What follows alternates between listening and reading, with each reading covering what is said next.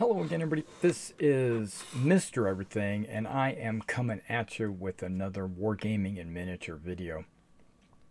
In today's video, we're going to continue on with our What's in the Box series. And in today's What's in the Box, we're going to be taking a look at Wargames Atlantic's Panzer Lehr division. It's part of their World War II line. It's their World Ablaze, Second World War. This shows me that you're going to get 30 miniatures in here in 28mm. They look really good, just on the cover. I was kind of looking around at this box before I started this video, and I noticed, just kind of glancing down here, it's talking about who distributes their models. Because remember, this is Wargames Atlantic. They are basically a British and an American company, both sides of the pond. So it's like not a conglomeration, what's the word I'm looking for? A collaboration between the UK and the US, partners. But I noticed that there was Sarissa Precision on here, and I was like, why does Sarissa Precision on there have anything to do with this? And maybe it's because they're showing off some of their buildings on these photos. I don't know. Or maybe it does say that they are distributed in the UK by Sarissa. So maybe these are available on the Sarissa website, as well as Mr. Everything's Wargaming in Miniature eBay store. Okay, so let's go ahead and take a look at actually what you get in this box. Okay, you get plastic sprues. Here's a little anecdote. Okay, these are the big sprues, because Wargames normally has half sprues, but these sprues are full sprues. Okay, so that's a good sign. Now, my first experience with the Panzer Lehr division was when I was running a command decision campaign called Bastogne, because the Bastogne sector in the Battle of the Bulge was attacked by 2nd Panzer Division, 26th Volksgrenadier Division, and the Panzer Lehr division. And Lehr, basically, my understanding, means training division. But that just means that the cadre were veterans of wars. So like the sergeants, the officers, and all that were very experienced troops because they were trainers. Okay, so now let's take a look at these sprues real quick. And once I get done like evaluating the sprue, we'll zoom in close and we'll take a close look. But the first thing I want to know is, are all these sprues exactly the same? Okay, so all the sprues are exactly the same, and it looks like you get 5 sprues in the box. So that probably is going to tell me that you're going to get 6 figures per sprue. Let's take a look. 1, 2, 3, 4, 5, 6, obviously. Okay, so 6 times 5 sprues is 30 models. So just understand that whatever I show you on this sprue, multiply it by 5. Okay. We got some really detailed pieces I need to kind of get in there and kind of get a grip. Okay, so what do we got? We got some Lugers. So if you want a couple of guys with just pistols, we got an ammo can. We got a Panzerfaust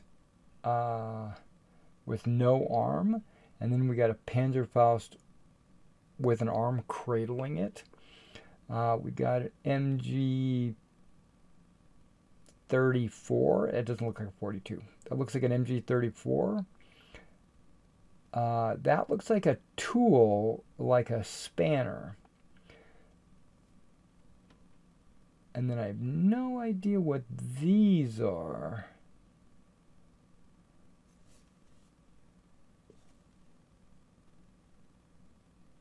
Those might be grenades, individual grenades that you can glue, but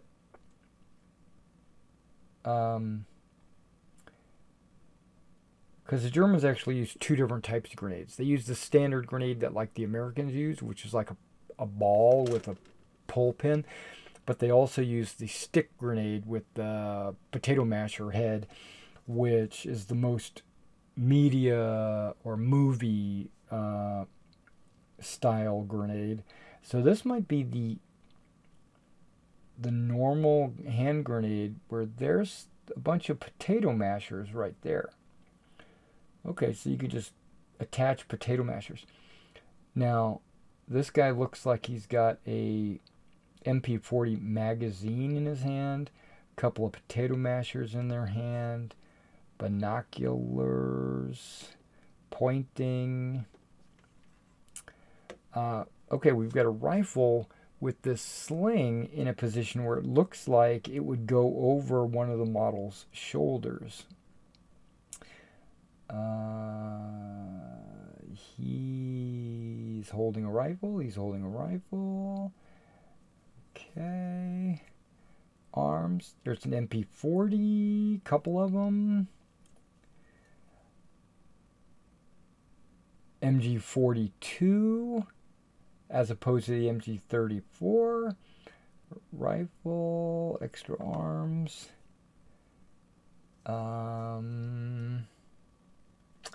Okay, I'm going to guess that that's supposed to be a belt of ammo.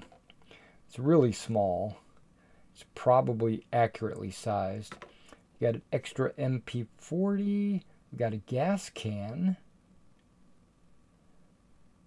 Another rifle, some arms. This guy's holding a map. Bunch of canteens separate. 1, 2, 3, 4, 5. They give you 6 canteens. Okay, there's 6 guys. I get that. Pistol. We'll look at the heads here in a minute. Couple of haversacks. Only 2.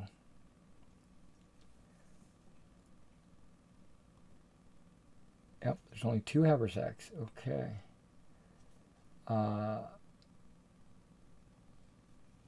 Looks like MP40 magazine cases or pouches. Rifle pouches. And then a bunch of heads. 1, 2, 3, 4, 5, 6, 7, 8, 9, 10, 11, 12, 13. There's 14 heads. Now, after reading the box, it said depending on what parts you use, you could make them into tank crew. Use tools and things like that. So you could actually make some dismounted tank crew. That sounds good. And one of these helmets or hats has a headset on it. So he could be part of a tank crew or he could be a radio man. But I don't see any kind of radio box or anything. And there's only 1 ammo can. So I would suspect you would use that as your assistant gunner with one of these 2 machine guns. But you don't have to.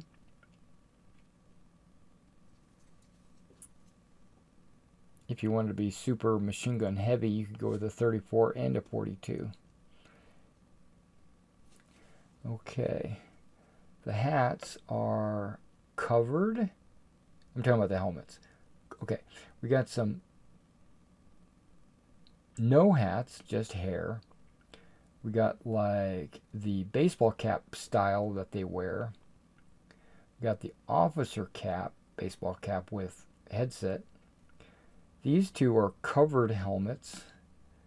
That's a covered helmet. That's a covered helmet. Covered, covered.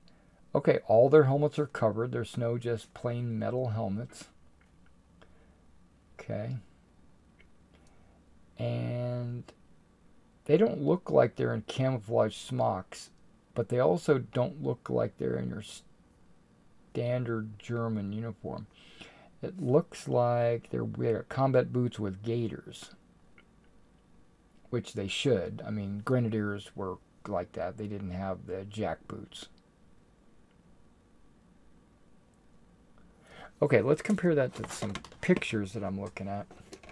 Yep, we got a shoulder. Well, you can't see this. There you go, that might be better. Maybe the focus is off. Okay, hold on. Okay, he's got a machine gun in his hand firing. He's got his machine gun over the shoulder. This guy's got a Panzerfaust at the waist. This guy's reloading his MP40. He's throwing a potato masher. He's got the map in his hand with binoculars, and his rifle is actually using that sling I was talking about. And they all have either covered helmets or caps. Okay. Now looking at this picture here, which is what I was looking at earlier, he's got an ammo can in one hand and a spanner, and this guy's got a pistol with the headset, and it says optional tool and equipment arms can be used to create normal tank crews. And then it shows the Panzer Lehr troops getting ambushed by their French resistance fighters, which they also sell.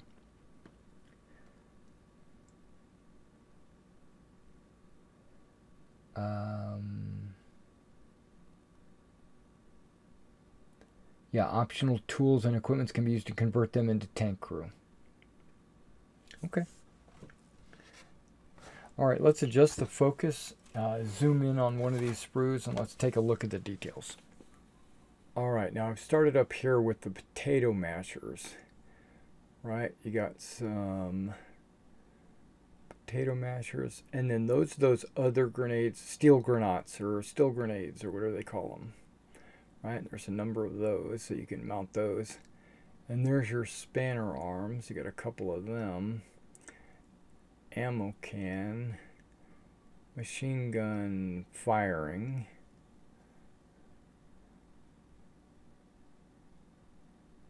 Okay, now that guy's holding a little handle. That might be the handle that attaches to the top of this machine gun. Yep. And then if you don't have him firing, they give you a handle just to attach, just for completeness. You got a Panzerfaust in the arm, pistols, basically left and right. If you wanted to, you could give a guy and he could be double wielding. Okay. Gripping arms, binoculars, pointing, potato masher hands. This guy is the one that I was said looked like he's got the magazine.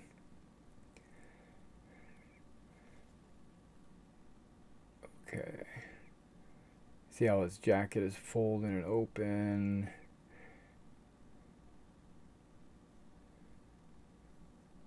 Rifle, different poses for the rifles. See how they've got combat boots and gaiters. And then there's that one rifle with the sling.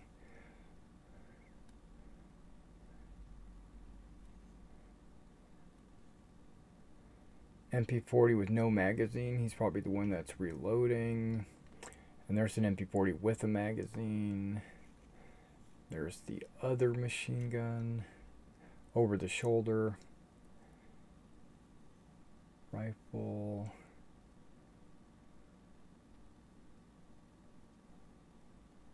Various arms. And that's the thing that I was thinking maybe is the ammo. We'll flip it over and we'll see. MP40, or it might be a sling actually for the MP40. Just flipping it over real quick just to take, yeah, it's probably a sling for your MP40. If you want to attach an MP40 over the guy's shoulder, over his neck or whatever. Ammo can, map, couple of fingers,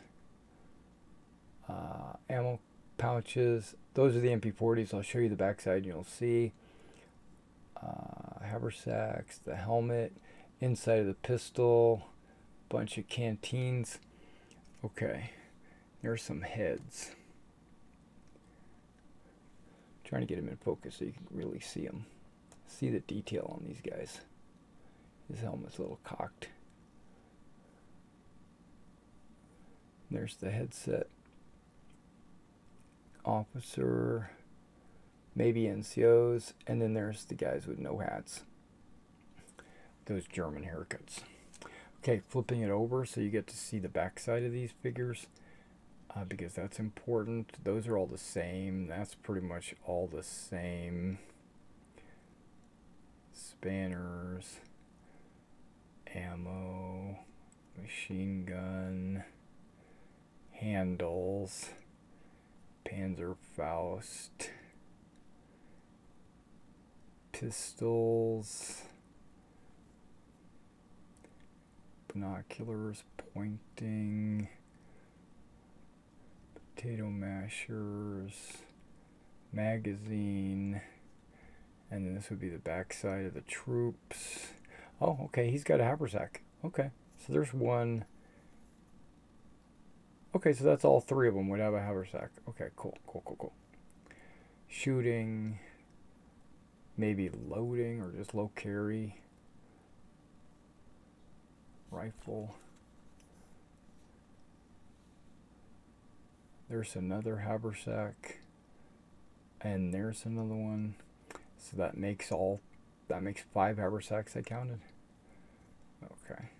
The 3 on the models and the 2 off to the side. Machine gun, rifle. Yeah, it's got to be a sling for that MP40 if you wanted to do it that way. Map, fingers, rifle, ammo pouches, and there you can see those are MP40 magazine pouches.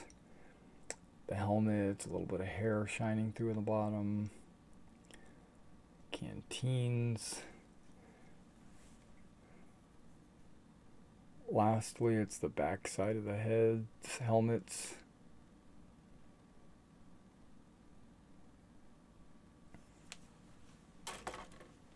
Alright, so that was the Panzer Lehr division, basically a platoon of 5 sprues of 6 guys each. Now this shows a grenade tucked in his belt. That could be done because you could glue the grenade on and then you could glue the ammo pouches that are extra. There's a couple of ammo pouches over that to make that effect. You could do that. Notice how they're mostly field gray with maybe a camouflage cover. Okay, let's take a look. Yeah, it's the same picture on every side, so okay. But their website's got a bunch of additional photos of their models.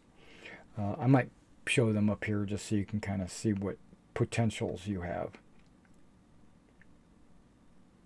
Alright guys, well thanks for coming out and watching this What's in the Box, the Panzer Lehr division. And I will see you in the next one.